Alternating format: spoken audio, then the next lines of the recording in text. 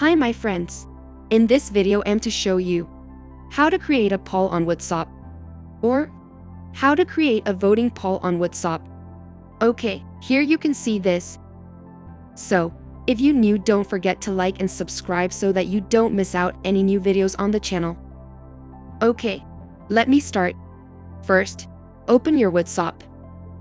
Here I have a group that I'm going to use as a sample. Tap to open. Tap the paperclip button next to the text box. Tap poll.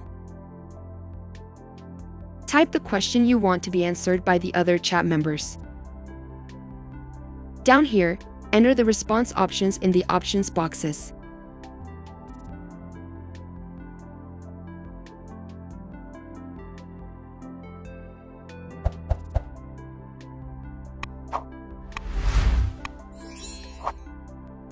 Okay? Now when you're ready, tap send.